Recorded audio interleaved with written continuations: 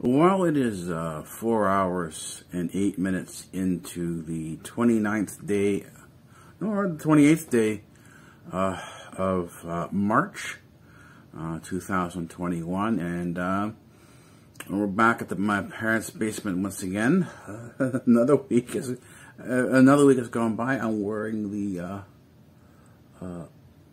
earpods that I got from China. They work pretty well. They only cost me $20, so I'll take it out now.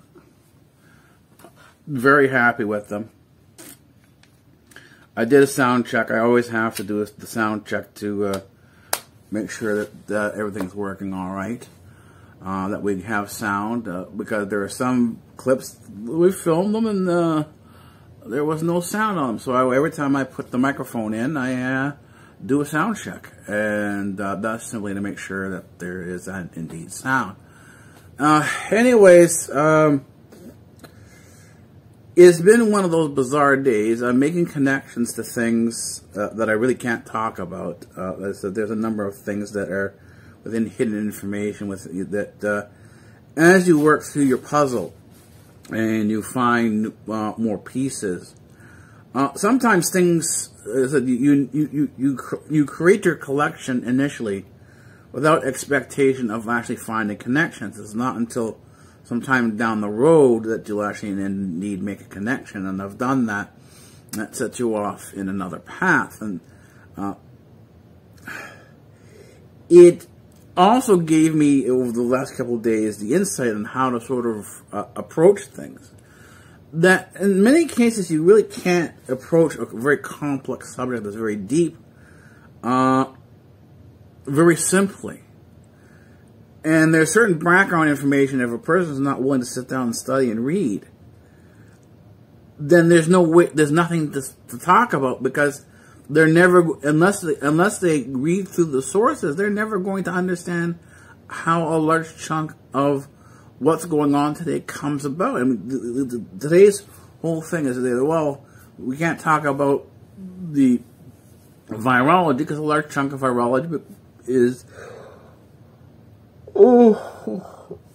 classified as biological warfare, and therefore a large chunk of the mechanisms which are up in quantum mechanics and organic chemistry really can't be discussed. But there's nothing stopping a person from studying going into organic chemistry, going into quantum physics, and then going into virology, and sort of taking your research in that direction. Once you get into graduate school, in other words, you have to do 4 years of quantum physics. You have to do at the same time you'll do a double major of quantum physics and organic chemistry. You start off with a textbook. You understand there's more outside the textbook, but that becomes your base. After that, you take it into a research point. Now, if you want to take the wheels off and sort of go into sort of more advanced stuff, this is where you start doing that in graduate school, because you're going to learn how to do analysis. Basically, if you're finished with your bachelor's degree and think you know everything, guess again. You've only done the introduction. You've only gone past the introduction. And you really don't have much knowledge. Your depth is very shallow in terms your actual what you know. And you can spend the next 4 years, basically your graduate school, learning how to do analysis, learning how to do critical analysis. And it's a very difficult thing, because you want to know not only who says what, but how do they know what they know. You want to sort of question the person in terms of, you're not attacking the person. You're sort of trying to figure out, well, how did this person get to know what they know? What were their influences? Who did they read? Who did they study? How they study? What were their influences? This gives you a sense of who the scientist is and how they think about things. But that's another minimum of 4 years on top of the 4 years you did the introduction to quantum mechanics and organic chemistry, and if you want to, you added in some virology. It's only once you start doing the analysis you begin to understand what's happening in a large chunk of the world. So you have at least 8 years of studying ahead of you. In terms of the sense of politics that goes on, and this gets into the psychological operations of different government agencies, you're going to have to go into Edward Bernays. Because there is no other way to get into it except through Edward Bernays, because everyone else is locked out of it. And this is what happens. A large chunk of what's taught in called standard education is simply a superficial treatment of what the actual reality is. And this was the creation, actually, the reason why you study Edward Bernays is because he's the one who created it. He created a sort of a split world between what the public sees and what the government sees, or what private eyes see in terms of the private information, hidden information, what they call forbidden information.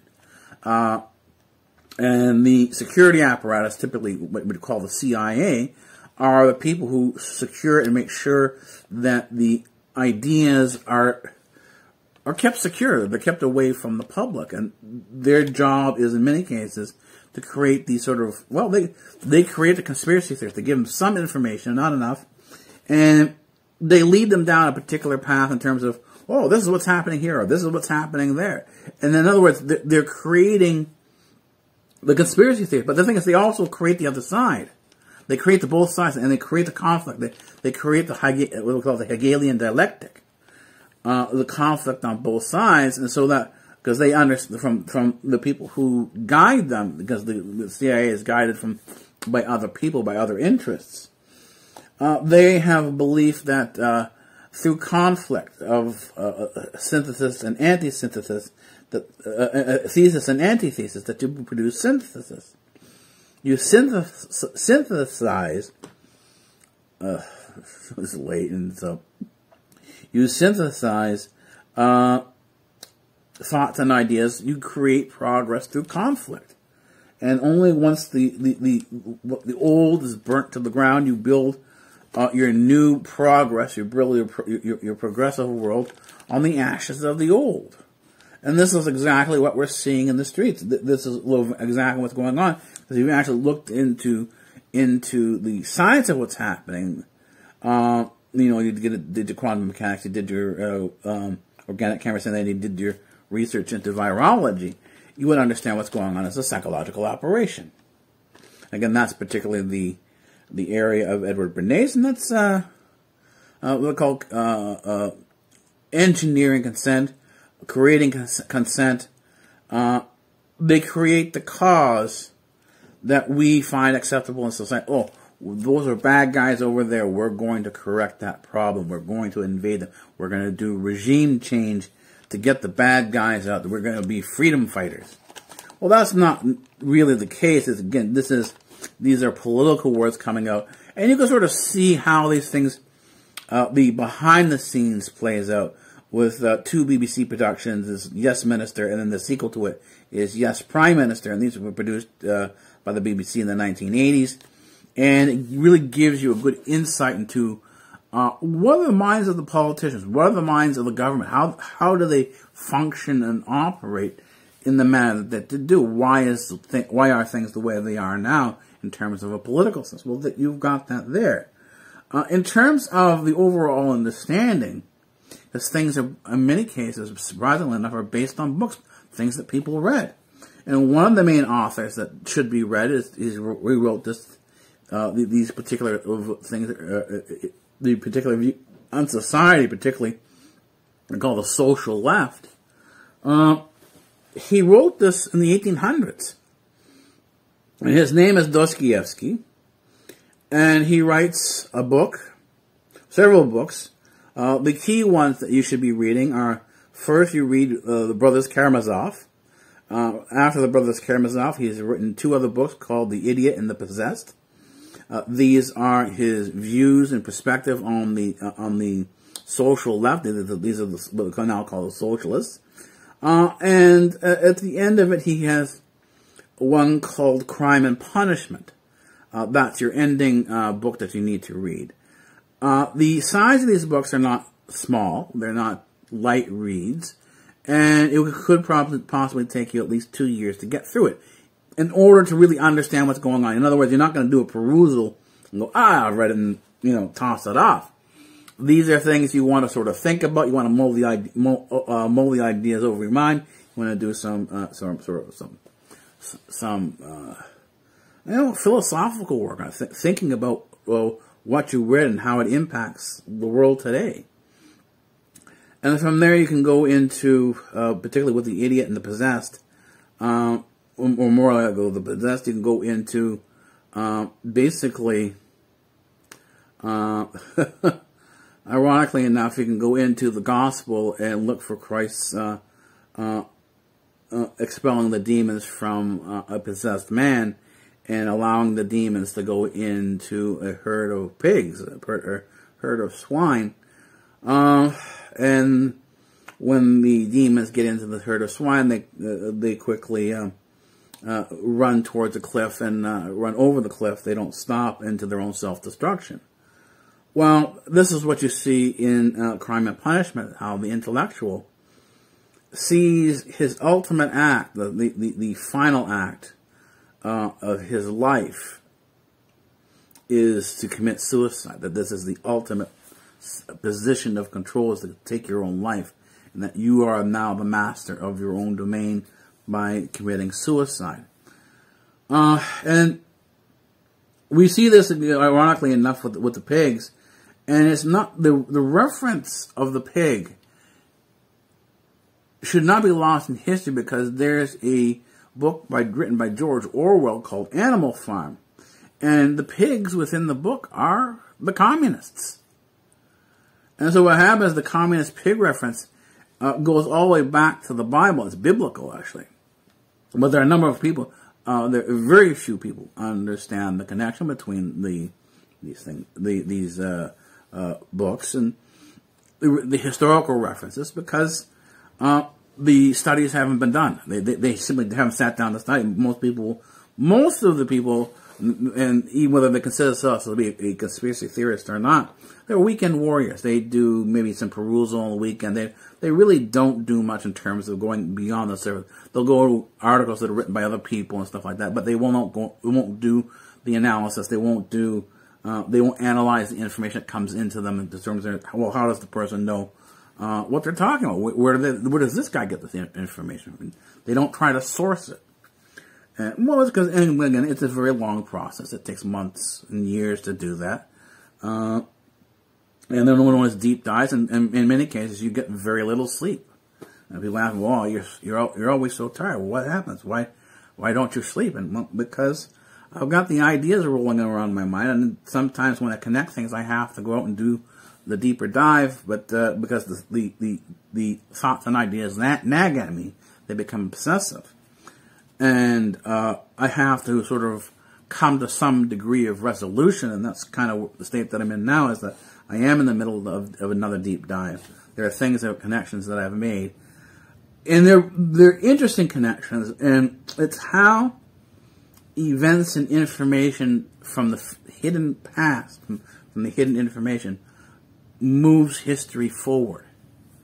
And these are not necessarily well-known cogs. They're things that are typically behind the scenes and more often not unseen. And it really does, there is that big gap, a large chunk, and so the conversation kind of falls off. You can only have the conversation to a certain degree. So you're kind of backed out of the conversation because you can't bring in information that would shift things, because there are things you just simply can't say.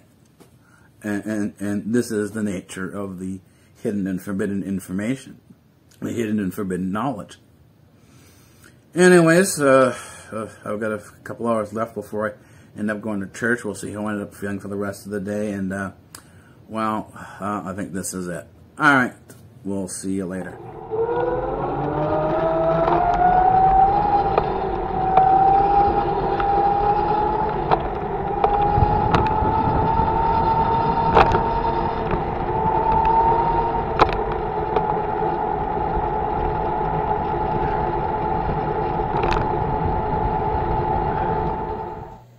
Well, it is 9 hours and 35 minutes into the 29th day of March 2021. I wish happy birthday to my mom. Yeah, everybody's getting older. Everybody has a birthday, and after a while, birthdays, well, they come and they go, and because, well, it really does mean you're getting a year older, and the rest of the saying follows. I don't think it needs to be stated because it is it is a bit morbid. A large chunk of our perspective has to do with, well, it is our perspective. It's, we don't know what's beyond. We know there's more beyond, but we don't know exactly what it is. And, of course, a transition into the unknown is the things we fear the most. And some of us are more adventurous than others, but at the same time, I gotta cleaning up some of the dishes here. I gotta make myself some breakfast.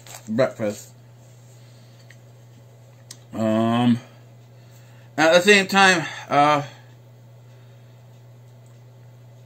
you at some point in time become resigned to the condition that you're in, and you take the ride as it is. But I think in many cases, and I think this is what doesn't happen. It typically, the resignation to life typically doesn't occur before 70. It's typically afterwards, and it's where people have become incapacitated and can no longer do the things they used to do. So this is where sort of the resignation comes in, and is well, okay, this is what it is. This is what it's going to be, and well, not much you can do about it. Type of situation, and of course, you know, this is where the birthdays, they're nice, but at the same time, they come and they go. And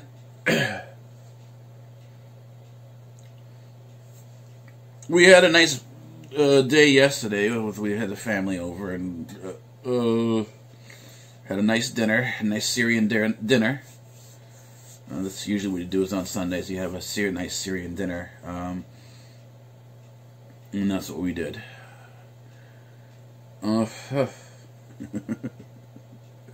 The conversation isn't always here, and sometimes it is a little bit labored. And this is where the point is we came to a lull, and we're talking about perspectives, and particularly the perspective of the beyond, and it does frighten a lot of people, and that's why we, in many cases, at a certain point, you try to avoid it in terms of necessarily consciously thinking about it, because it just kind of freaks you out.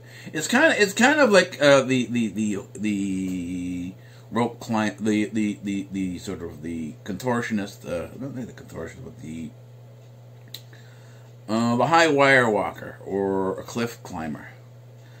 Once you're at a certain height up, the advice is don't look down. Why? Or even in many cases, don't look up. Because what happens is, in order to continue on, you need to be focused on the immediate.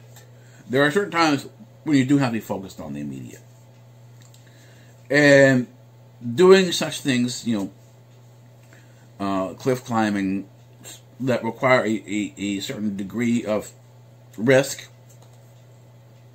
What happens is when you look up and look down, you begin to see the reality of where you are, and this is where fear comes in.